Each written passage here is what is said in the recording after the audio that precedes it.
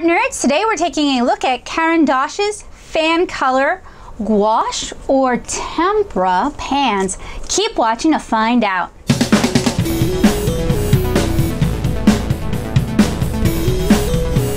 So I ordered this 15 pan set of Caran D'Ache's Fancolor Tempera or Gouache, we're not sure yet, colors from the place where all good things come from, Amazon. It arrived promptly in this lovely metal tin, and it is plastic wrapped. You guys might remember me taking a look at Caran D'Ache's Gouache Studio. They are strikingly similar. If you want to see the review for this, you can click this card here to check it out. We're mostly going to be taking a look though at Fancolors today. And something I find quite interesting is in some places, like on Amazon, it's referred to as tempera paints. Other places, such as the Caran D'Ache site, it's referred to as gouache. And that makes me wonder, what is the difference between these Fancolors and the Gouache Studio? Hopefully we will figure that out today because the internet is proving inconclusive. So I'm gonna go ahead and slice this open. Caran D'Ache's Fancolor line also includes watercolor pencils and water-based markers, and this is aimed at younger artists. I kind of have a feeling, although this is not yet verified, that the Gouache Studio is the same product but marketed for adults in the US.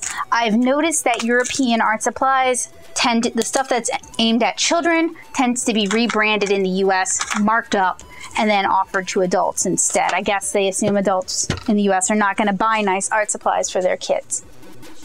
So the box is in almost every language but English.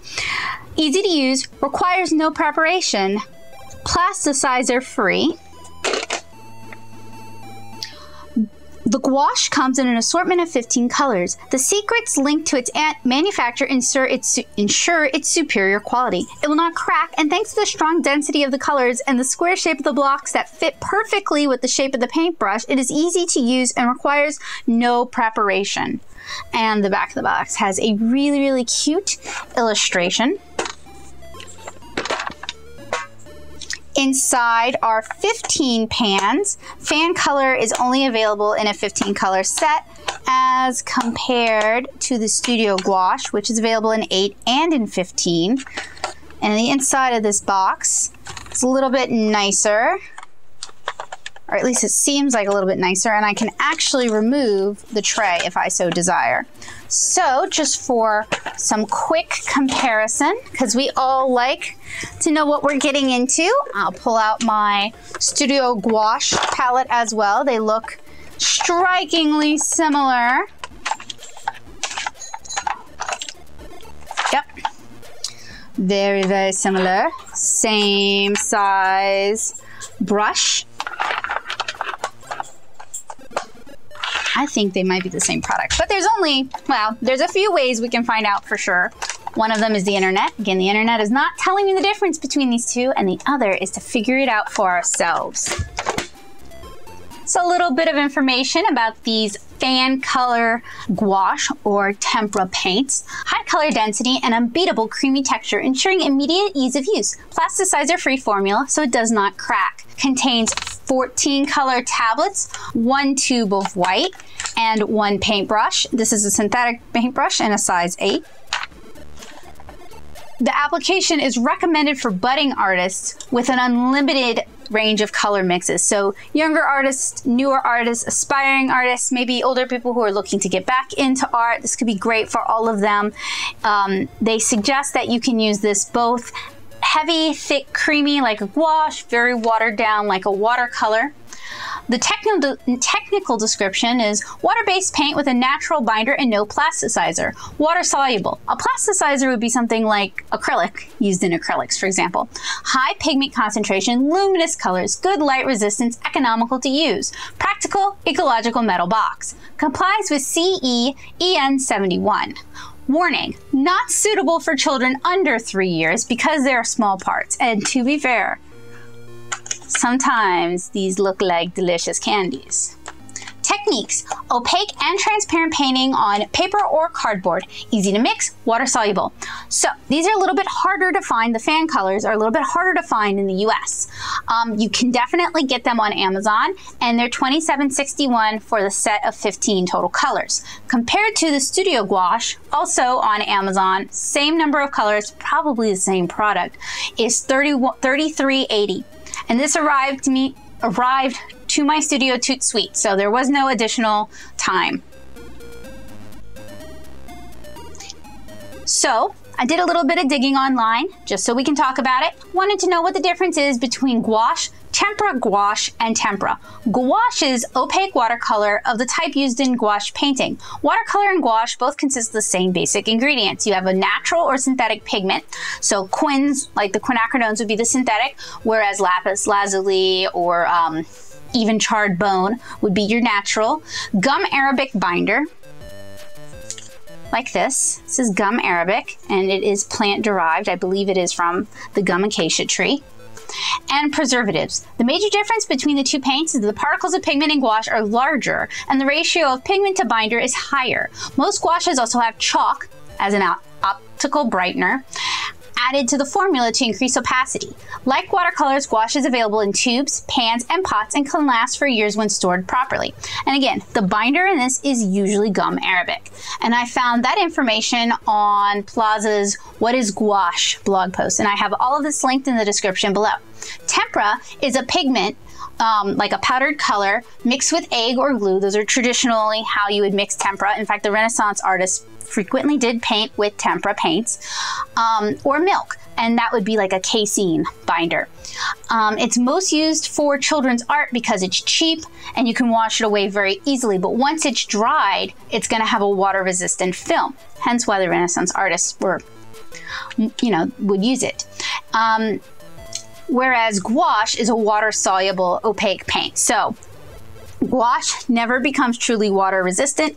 Tempera eventually does, if it's truly a tempera. And the binder for tempera is usually egg or milk. So I'm guessing these are probably just gouache. They probably have the gum arabic binder. And I found the information about tempera on Quora, How Do Watercolor, Gouache, and Tempera Differ, and on the Wet Canvas forums. And again, I'm linking all of those things in the description below. So inside our little packet, we have a Fancolor mini brochure, which details the range of products. Again, these really seem to be aimed at younger artists. And it's mostly watercolor pencils, some pencils, eraser, a sharpener, some chunky pencils for younger hands, the gouache, oh, see, it says it's gouache right here. And then they also have felt tip markers, which you guys have seen felt tip markers before. So it seems like in this iteration, this is aimed at children artists, younger artists. The pans pop out. They have a barcode.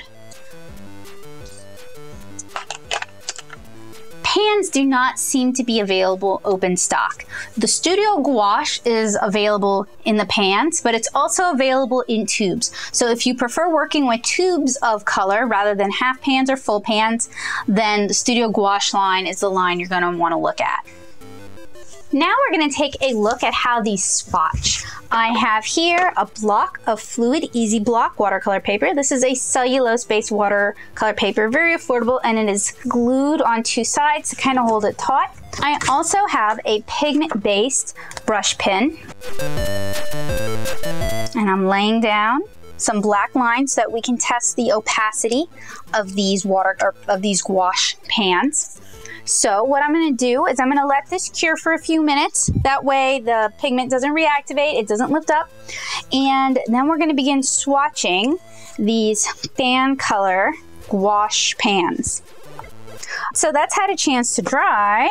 Go ahead and take a look at all 14 colors. So this is the included synthetic brush. Gonna go ahead and just rinse out that sizing. I'm gonna try to get all 14 colors on here. And these colors aren't labeled. So later on in the video, I'm going to try and dig up my best guess or the internet's best guess of what's included in this set. I'm also doing a full opacity test and then a wash opacity test. Because, like you guys remember, these are supposed to work both as gouache and as watercolor. Although I will say that for adult art supplies, it can be fun for sketching and great for like urban sketching, that sort of thing, although this set is kind of big. But it doesn't always work really well because of the optical brighteners, it just doesn't always really work for every artist. So that's just something to keep in mind. That if you really want a set that can do double duty, perhaps you should buy colors that are traditionally more opaque or naturally more opaque due to the type of pigment. Like yellow ochre would be an example of a color that is traditionally more opaque due to the pigments used. That doesn't mean these aren't a fine art supply for a child or just for sketching and for varied use. It just means it's not a one-stop solution to all art problems. And like with the Gouache Studio, I'm finding these are not as opaque as you would hope gouache would be. May have to get another sheet of paper. I do, however, like the selection of colors for this. I also wish they included a lighter skin tone. Just since it's gouache, it would just be easier to utilize, but it's really easy to mix skin tones from these colors, so that's a small complaint. But since these are already performing very similarly to the Gouache Studio, I may rehome my Gouache Studio set to someone else and keep the fan color.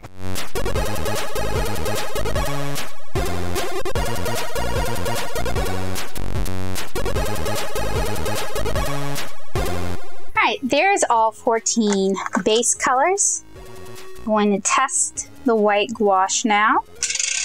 And I still don't know why they include the white gouache in a tube and not a pan, other than this might make for easier mixing. Alright, so everything is pretty dry except for the white and some of the mass tones. And it looks like some of my hot pink polluted the ultramarine blue just a little bit.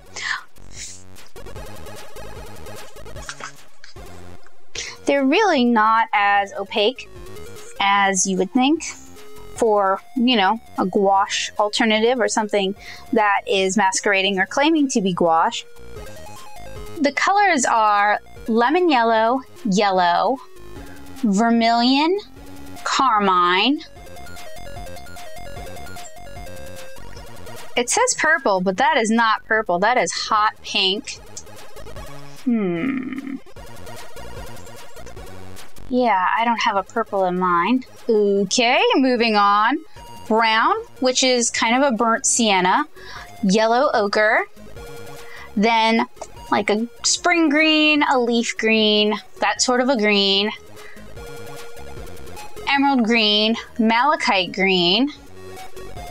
Cyan, but it's not really a cyan. And to be fair, I am pulling this from an Amazon description. So I would say this is more like a Prussian blue or a blue-green, like a phthalo blue-green shade, that sort of thing. Ultramarine, I would say this is their magenta. Then gray, black, and our mixing white. So how do these compare to the Caran D'Ache Gouache Studio? So for this demonstration, I am going to do a one-to-one comparison. As you guys can see, my Studio Gouache gouaches are kind of gross. They're kind of dirty. So I'm gonna try and clean out some of the color pollution before I swatch, just to make sure we're getting kind of an apt one-to-one. So we have here a warmer yellow, and this is from Caran D'Ache Studio Gouache. And we're gonna take some of the warm yellow from the Caran D'Ache Fancolor. So Studio Gouache is going to be on the left and Fancolor is going to be on the right. Next we have a orange, red, vermilion, scarlet red sort of color. That is the Studio Gouache. Now I'm going to grab one, or the same color, or what seems to be the same color from Fancolor. It actually seems to be a little lighter. Next is, I think that's a magenta, but it might be their dark red. I'm going to clean that off really well. Yes, that's nice, sort of true magenta, a little bit of purple to it. Now we're going to do the Fancolor. Ooh, that is actually much brighter. Now we're going to do the blue included in the Studio Gouache set. So it's kind of a phthalo blue-green or a phthalo blue-green shade. Now we're going to grab similar color from the Fancolor. Next we're going to use the emerald green, and I'm cleaning these off as I go. And that's Studio Gouache. Now we're grabbing the same color from Fancolor. Next, the gray from Studio Gouache. Now the gray from Fancolor. Finally, the black. All right, so that's just a color comparison. Now we're going to do the same thing to test opacity. So I've got a black pigment-based brush pen. We're making 2 lines. We're going to stay consistent. The left is going to be the Studio Gouache. The right is going to be the Fancolor. All right, so I'm going to start by just working my way down the Studio Gouache lineup. I'm going to try to get these as opaque as possible. I am noticing there's a couple of color differences between the 8-color Studio Gouache set and the 14-color Fancolor set. Well, I guess I should say 15 since they're counting the white. But the tubes of white seem very similar, just slightly rebranded, probably for the 2 different markets. And considering white pigments are fairly cheap, I think it might even cost more to try and source a cheaper option than to just use what you already have formulated in tubes, but I don't know. I'm not the manufacturing expert. All right, so these are all Studio Gouache. Now we're gonna do the same. Oh, got some black on my Fancolor. Let me clean that off.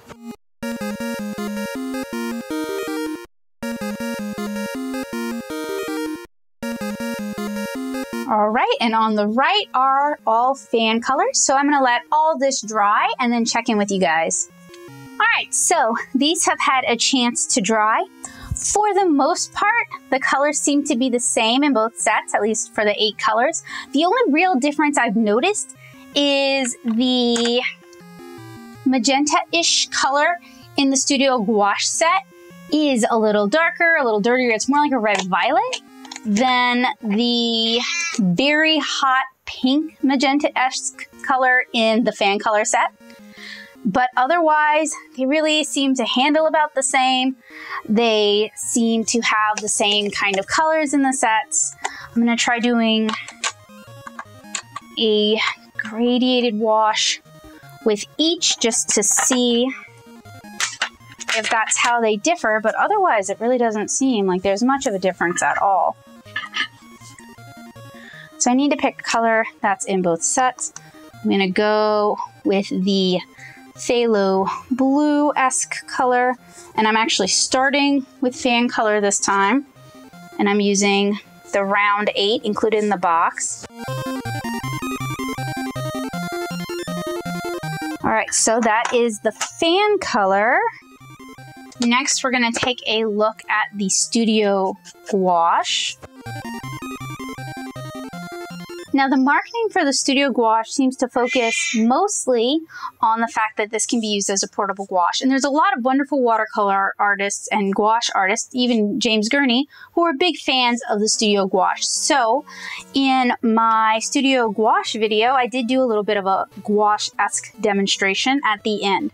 I think, however, for the Fancolor paints, I'm going to try and test both proposed properties. I'm going to try to do very light washes, layers, glazes, build it up to thick, heavy detail. Going back to the Fancolor. Basically just see if it has the range that they say it has and whether it really would be sort of a good middle ground for artists who are looking for something flexible like opaque watercolors. So at the top is the Fancolor, and at the bottom is the Studio Gouache, and I did a couple of layers on it just to kind of mess around with it a little bit. I'm gonna let both of these dry. All right, so art nerds, this has dried overnight. Again, at the top, Fancolor. At the bottom, Studio Gouache. These are the two sort of phthalo-esque blue colors. Since these are not necessarily... No, they do have color numbers on them. I guess they do have specific color names, but these are the two phthalo blue-esque colors from this sort of pan here. They appear to be almost identical. So I think the only real difference between these two sets is the pink, and that could come down to just formulation differences. Might not be anything really noticeable. In fact, there may be some Fancolors out there with the darker pinks and some Studio Gouaches with the lighter pinks, or maybe it's a reformulation. Not really sure. Again, here is our swatch sheet. Fully dry now of all the Fancolor colors. Again, the Fancolor gouaches come in 15 total colors, including the white. So when we did the Studio Gouache, we kind of treated it more like gouache and we painted a little thicker. For the Fancolor field test, we're going to do a lighter layered painting and see if it still holds up. Okay, so we're going to put the Caran D'Ache Fancolor gouaches to the test. I am going to find a floral illustration. I thought that would best capture the color range we have, but I also wanted to try and do a little bit of color mixing. That's the word. I wanted to do a little bit of color mixing just to see if the 15 colors we have available is really a good range. And mostly I'm talking about skin tones, which can sometimes be a challenge and are certainly a challenge for me in gouache. I have to be honest, I have no idea where I lost you guys. So I'm just gonna kind of backtrack, and I am really, really sorry. So I've been doing some color mixing, which is a shame because I mixed a lot of colors, and like I said, I don't know where I lost you. I found that it was fairly easy to mix a variety of skin tones using yellow ochre, scarlet, burnt sienna, and even a little bit of black. As long as you mix in some white, you're gonna get really nice opaque colors, since these kind of fashion themselves as a gouache. I also mixed a couple of purples, one using the hot pink with the ultramarine, the other using the carmine with the ultramarine. I talked about the fact that I think you can probably mix any color you're looking for with this set, and that I recommend that you get this set over the similarly priced 8-piece Studio Gouache set. So I'm sorry if that's information that was already covered, and I'm even more sorry if you're looking at this and you're wondering how I got the skin tones, because I know for some people skin tones can be really frustrating to mix.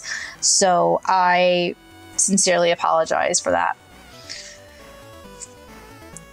That kind of threw me like big time because I was kind of wrapping this up. Anyway, seems like a very mixable set. especially for if you know a little bit of color theory. That can be really great. If you're a teacher teaching a class, I highly recommend you actually demonstrate the mixes and explain why to them so they can go and mix these on their own so they don't have to struggle with it. I'm going to do the field test next. Now for my first demonstration with the Caran D'Ache Studio Gouache set, I think these are the same sets, just rebranded. So I went very gouache with that demonstration. For this demonstration, I'm going to go lighter and I'm going to go more transparent, and we'll see if we can't do both light watercolor washes and heavier gouache-like effects. And I'm still going to work on a cellulose paper. This is the Winsor Newton cellulose paper. I got it in my March watercolor snacks, and it's not really my favorite, but it's also not the worst. It has gelatin sizing on it, which is something to be considered. And those of you who know what that means already have a preference. So I'm going to start painting on this, and I've already pulled up some wildflower reference, and I'm just going to sketch that in. But first I'm going to clean off my tabletop. So I went back and looked at the footage, and it seems like I caught none of the color mixing, which is really disappointing. So if you guys are interested in seeing me mix skin tones or doing, I don't know, a person painting demonstration with the gouache side of Fancolor, let me know in the comments below. I am really, really sorry about that. I have no idea how that happened, but it happened, and gotta move on. So this is easy to clean up. Don't let this fool you. I don't know what's going on with the microfiber rag either. I'm just having one of those evenings, but this is one of the reasons why I also enjoy working on these craft mats. I have an official Essentials one, and then I have a knockoff one that I got off of Amazon, and I can link them for you guys if you like. But they are super easy to use, and I can do a lot of my color mixing on my tabletop. And it's great for demonstration purposes because it means I don't have to pull out a palette. I don't have to clean a palette. I can just clean off my desktop surface. The only problem is when you have microfiber rags that don't want to actually soak up the liquid, that can be a problem. But I really like these sort of table coverings. I know they're not pretty. I'd had a white, well, it was a clear Fiskars craft mat of the same type, and it stained terribly. My table always looks super gross and dirty, and I like being able to mix my colors on my tabletop. So I went back to these, and I'm really happy I did. So I've got this cleaned up. Time for a fresh cup of water, and then we can get cracking. If you guys are interested in other types of opaque watercolors, I have several other sets, from Holbein's Shin Gansai watercolors to Pelikan to Grumbacher opaque watercolors. So if you guys would like to see an overview of that, let me know in the comments below as well. So I'm going to go ahead and get started sketching. I picked a wildflower bouquet. I thought it would represent the colors we have, and would just sort of make best use of the palette. And I enjoy doing floral sketching, so I'm just going to do that in time lapse for you guys.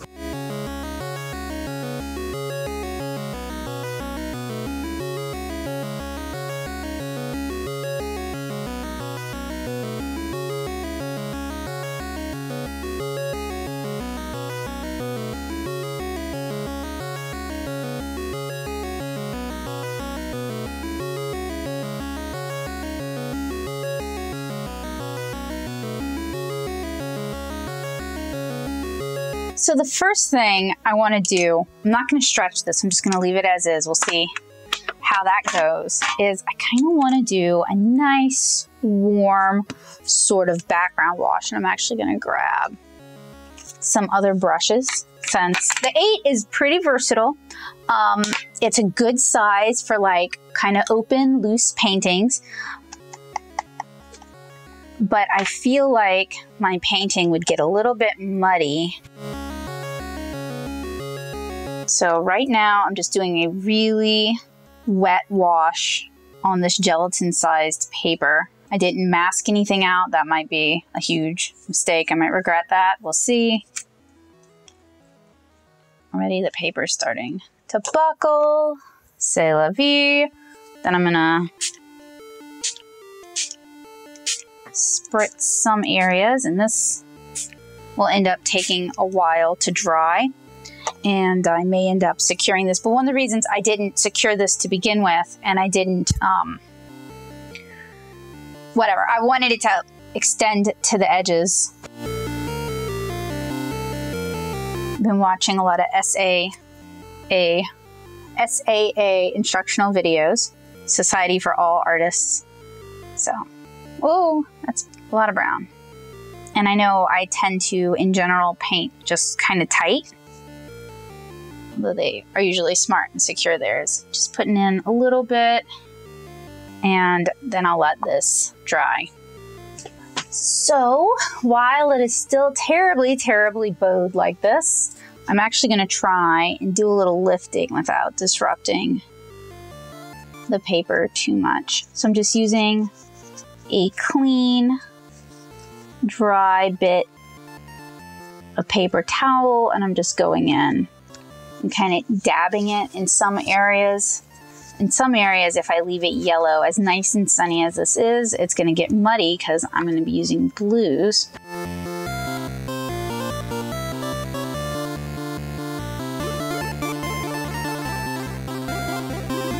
This is still somewhat damp, but it's for the most part dry. I'm going to go in now with kind of that darker, warmer color. And these are some of the more opaque colors as well. And I'm just going to kind of dab them in because I don't want them everywhere. I just kind of want them to influence. And then I will kind of spray down here and over here. I'm just trying to loosen it up a little bit. So I know I tend to paint really overly tight, overly rendered. So the next thing I want to do with this is I want to start getting some of those greens in. And we've got what looks like a lot of kind of sap greens. So yellow greens, green golds. But they're darker too. So I'm going to try to get it dark enough. Another nice thing about these craft mats is they're non-porous, right? So yeah, you can pick your colors up, but that's also really good for gouache. So I'd originally bought some medical trays off of Amazon to use for gouache painting. They're gray medical trays, and I thought they would work really well for color accuracy, but they had a texture to them so that the medical supplies don't go slipping and sliding everywhere.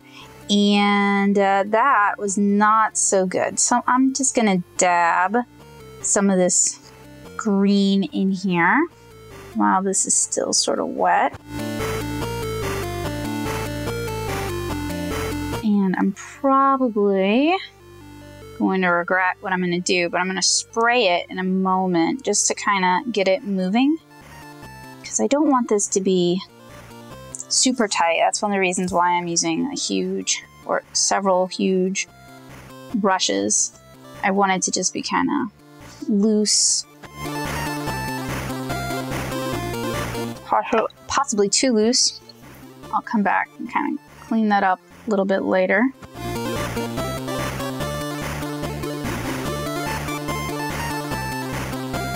This is definitely kind of opaque. Sort of spritzing it to get it to move around. I know I'm the problem with why it's so opaque, but it's still more opaque than I'd hoped. So I'm gonna have to try to get really loose with this to kind of make up for that. Then I'm gonna go back in while this is still wet and do a little bit of lifting. This is probably going to get kind of muddy. We'll see. I'm not trying to lift it back to white so much, just kind of, you know, get it back a little bit lighter than it is. So I'm going to let this dry as well. While this is wet, I'm going to go kind of dangerous. I'm going to grab some phthalo blue, mix it in with my green, and try to get it in some of these areas. And I'm using the size 8 that came with this set. And I've painted, I actually used to do a lot of floral watercolor paintings on the Winsor & Newton cellulose-based paper. One of the reasons I liked it is that I thought the gelatin sizing, which is surface, I mean, they have interior sizing and also surface sizing. I felt like it kind of helped keep my greens a little more vibrant, which is nice for floral paintings, kind of kept my work a little more jewel-like. I also felt like for a cellulose-based paper, it stayed open and workable a little longer than some of the other inexpensive cellulose papers, because I was doing this for studies, so I wasn't really looking to invest a lot of money. Don't like this brush for this. I might like this brush for gouache, but it is a very stiff little synthetic brush, and I want something a little looser because I'm trying to go a little loose with this. So I've complained about this paper in the past, but it's actually not terrible paper. You guys have probably seen me use this paper, and I didn't really make a big deal about it then. It's not bad. It just lends itself to specific uses more than, you know, other uses. Which, I mean, that's watercolor paper in general, right? Like, not every paper is going to be your favorite. I thought it would hold up well to the sort of colors I wanted to use for this. And I honestly think it does. I mean, these are kind of just like preliminary sort of wet into wet wash toning. I'm not really serious about anything yet. Mostly just kind of figuring our way out with these watercolors. So I want to do a yellow, nice warm yellow. And with my luck, this is going to make the paper buckle.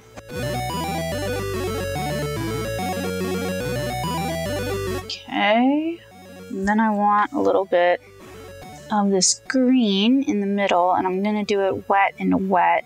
Like I said, I'm trying to work really loose today, which you guys don't get to see me do too often.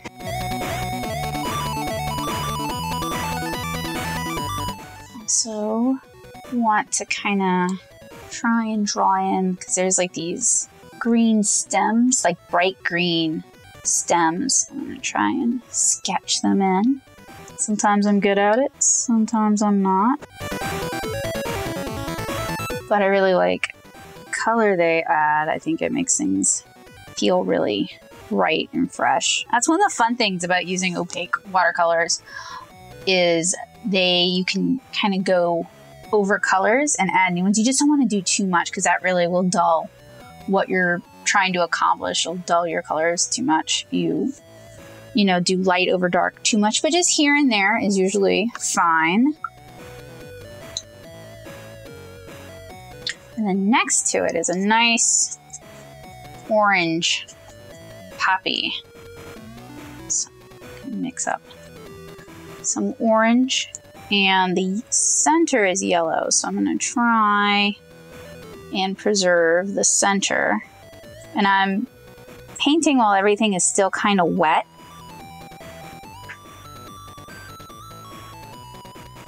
Hoping to get some color, like a little bit of color play, which might not happen on this paper.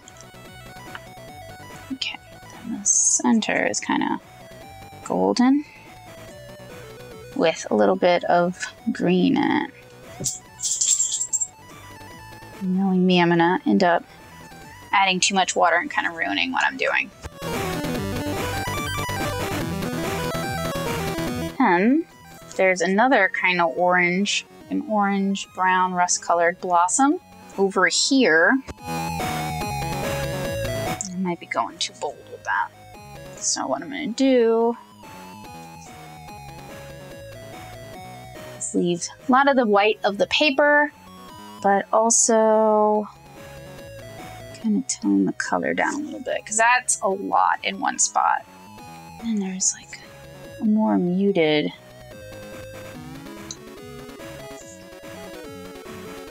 one over here. I just want to add a little bit of that color. And then looks like over here as well. And I'm going to mix a little bit of ultramarine and phthalo and hopefully get a nice kind of a true-ish blue. Being a little sloppy tonight, unfortunately.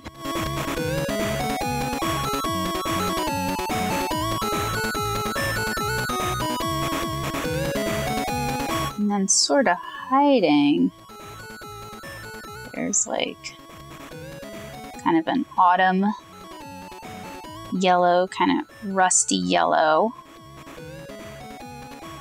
here in the foliage. There's another around here.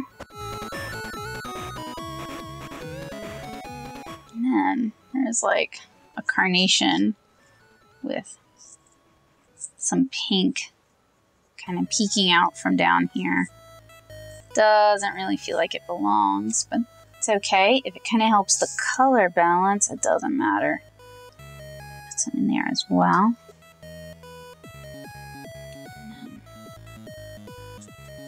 Grab some yellow ochre and some burnt sienna. Those are more opaque colors. Just kind of naturally, they're more opaque. Okay. So I made a mess.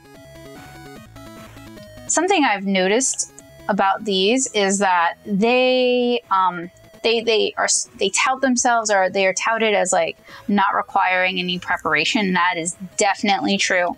They activate really, really fast, and that can mean if you're trying to do more transparent glazes, transparent washes, you may end up putting too much down on the paper, because even if you work with a really kind of wet, loose brush, like what I'm trying to do here,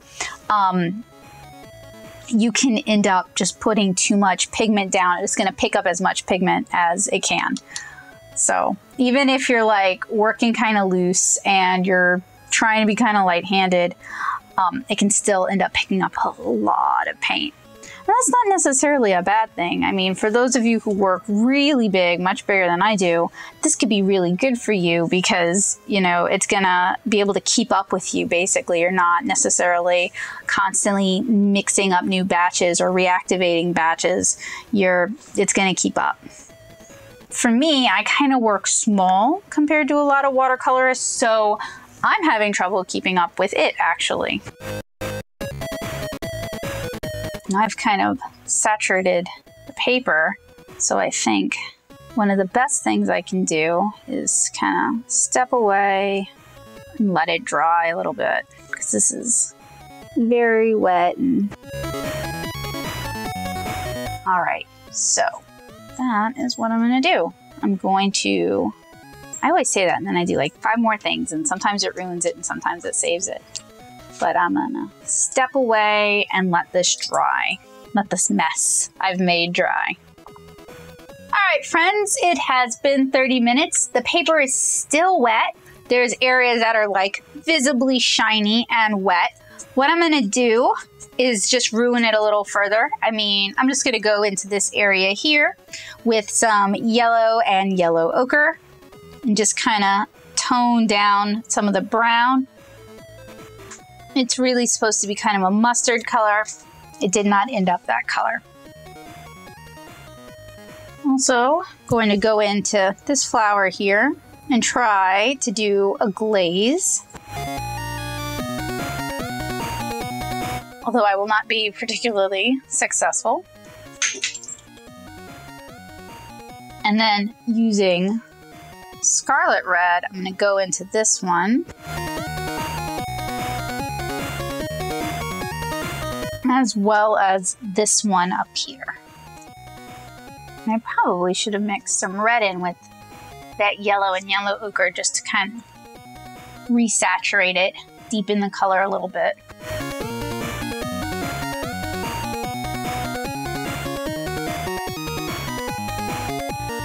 But what I'm going to do with this, rather than try to get it really tight in paint, is just kind of wanted to get gestural color down, which I think we did, even if it is a little bit sloppy in places. And I'm going to let it dry, and I'm going to tighten it up using a Pentel pigment-based brush pen.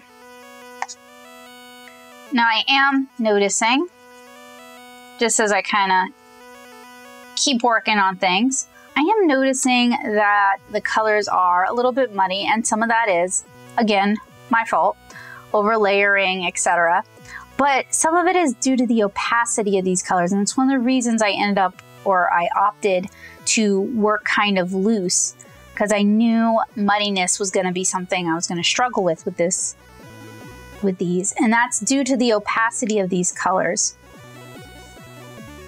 They activate quickly. They do have a fair amount of optical brighteners in them, which would be like chalk or talc, just anything that makes those colors seem more opaque and seem to pop a little bit more.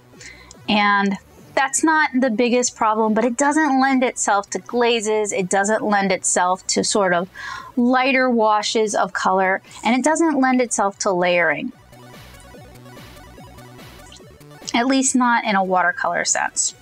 Maybe in a gouache or an acrylic sense, you could do that. So while I think these are still a great product for younger artists or artists who might have a lighter hand, these are not really a great product for me as a watercolor product. And I don't necessarily think they're capable of filling both needs. However, there are loads of artists way better than I am who feel differently, who enjoy this product, who think this is a fine quality product. So take what I say with a grain of salt. If you paint like I paint, or if you in general enjoy and trust my opinions, then this might not be for you. But otherwise, I highly recommend you check out some of the second opinions in the outside resources and second opinions section in the description below and see what they have to say. And it could also just be a case of the paper isn't really working with this product. I might be just using the wrong paper for these paints, and that happens sometimes. So further experimentation might be beneficial. And if I end up discovering a paper that I just absolutely love using these as a watercolor product on, because that's what I'm kind of critiquing these for, not their gouache abilities, because I haven't really put either set to a full fair test, but just for their watercolor abilities, doesn't really do it for me.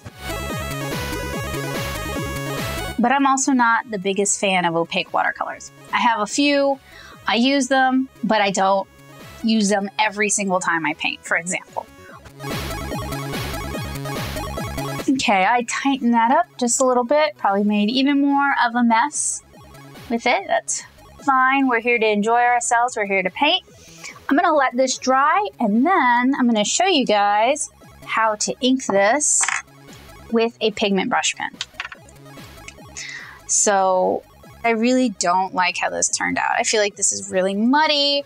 It's kind of ugly, but that's okay because I am going to ink it and then we can be done with it.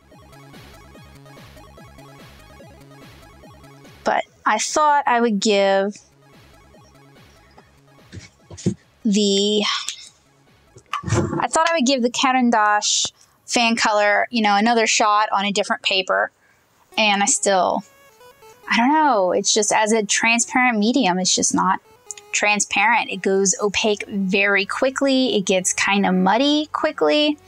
So I know a lot of people like it. I feel like I'm probably handling it wrong, but you know what? Maybe it's just not really for me, or maybe I should use it instead as an opaque watercolor or as a gouache instead of trying to use it as a transparent watercolor, because it mixes so quickly. It activates so fast. I don't feel like I have a lot of room for the transparency, and then it goes on really thick. Maybe I could use natural hair brushes instead of using synthetic brushes. The synthetic brushes might just be picking up too much pigment, but either way, it just didn't seem like it was a great fit for me like that.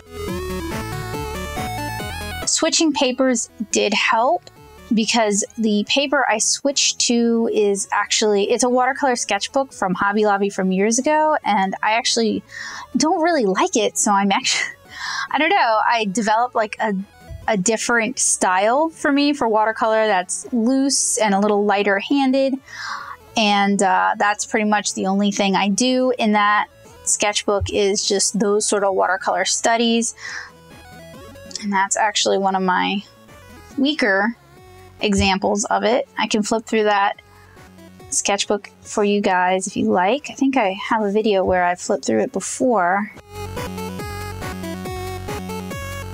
But every now and then I like using supplies that I'm not really a fan of in different ways, just to force myself out of my comfort zone, force me to do something unusual or that makes me uncomfortable, and that way I can't just always do the same 5 things.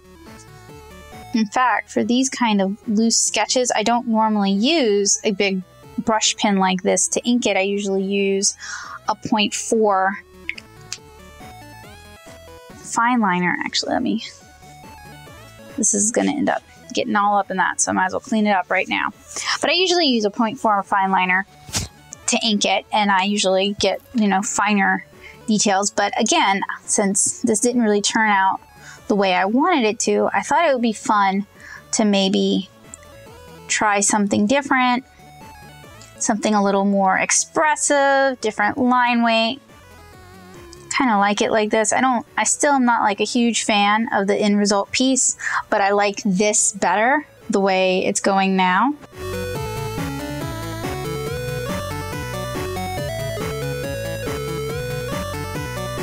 It's also kind of just a nice break from my usually very tight mannered style that doesn't always work so well.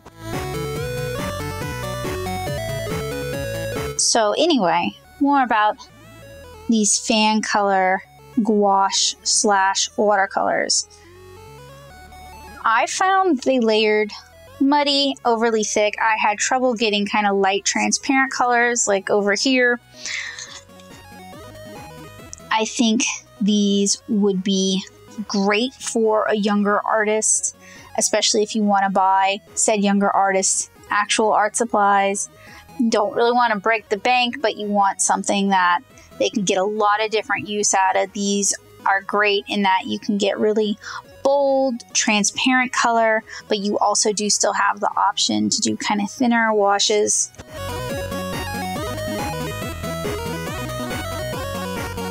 They're not difficult to use.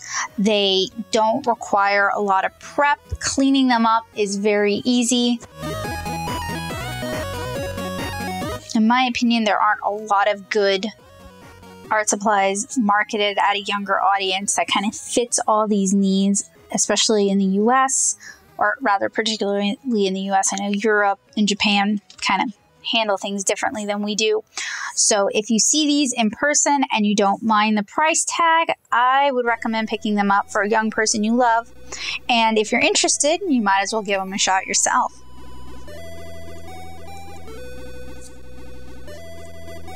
All right, I'm gonna do the same now for this illustration here. And even from a failed watercolor, there's still a lot you can learn. And we have to have a lot of failures in order to have successes. So I don't let things like that discourage me, and sometimes you end up learning a lot from seeing a failed or a botched piece through things you wouldn't have learned otherwise. So I don't know if it was me. I don't know if I was impatient, because for these sort of watercolors, I don't necessarily do a lot of color mixing. I usually work from a fairly extensive palette and I just paint from my convenience colors. But I found the colors to be a little bright, a little kindergarten, if you will. Not that there's anything wrong with bright colors, but I was having a lot of trouble getting some of the darker, more nuanced colors that I would have liked for some of these pinks. That opera pink is very, very bold, and I'm not necessarily used to painting with a color that bold frequently. And the bouquet I painted for this illustration does have a lot of very bold pink, which is nice, but I feel like it took over this piece. And I feel like the colors are so saturated that they're distracting.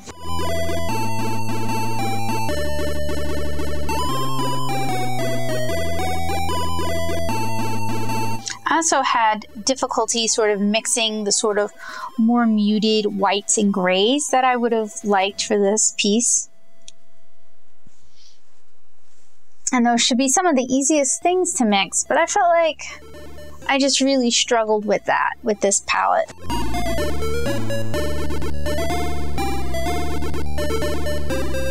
However, I had a bit of a migraine tonight, so maybe I just didn't give this the time it needed. Maybe I just wasn't as patient as I could have or should have been. That's why I ended up painting it twice, or painting two different bouquets using the same watercolor palette twice. I wanted to give it a fair shot, especially since so many artists who I really respect have a very different opinion of this palette, but they also have a lot more experience with it than I do. So maybe with time I will come to love it as much as they do. They're also, a lot of them are also using it primarily as a gouache palette though. So I think, even though this was important to demonstrate, because on the box they talk about how you can use the Caran D'Ache Fancolor and the Caran D'Ache Gouache Studio for transparent watercolor effects, I really don't think it lends itself to that nearly as much as it does to nice, thick gouache sort of effect. So as a gouache palette, as a portable gouache palette, I think it's very successful, and I look forward to playing with it more in that respect in the future, though it's a little big for me for, say, plein air painting. It still definitely has a place in my studio, and I like that I was able to very quickly mix up skin tones. I wish I could have demonstrated that for you guys. I regret that I didn't quite capture that. So if that's something you'd like to see, if that's something you need help with, or you just want to see how I go about doing it, let me know that in the comments below. And I'll do a follow-up video where we mix skin tones. And I may do one anyway, because I kind of want to do a video where I try to paint a person or do something more figurative with these in a gouache usage, just because it's not really something I do very often. And I could certainly use the practice, and it's always fun playing with kind of alternate styles. All right, so I think I am about done with this, and I think I'm finished with the Caran D'Ache Fancolor review. I hope you guys found it useful, helpful, and informative, and I hope you'll also check out my Caran D'Ache Studio Gouache review. Although I think they're the same products, I handle them differently, and I do a lot of the testing that I kind of skipped with this set once I kind of realized they were the same thing. I do a lot of different testing in that video, and you guys can find that by clicking the card here. If you enjoy watercolor tips, tricks, and tutorials, make sure you check out my watercolor playlist and check out my blog, nattosoup.blogspot.com, for reviews and more tutorials. If you like my watercolor art, I highly recommend you head on over to my Instagram and check out what I'm working on. And if you're looking for something a little more in-depth, a little, you know, more to chew on, why don't you check out my beautiful watercolor comic, 7-Inch Cara, at 7inchcara.com and 7inchcara.tumblr.com. I hope you guys have a great day, and I hope to see you again really soon. Bye, guys!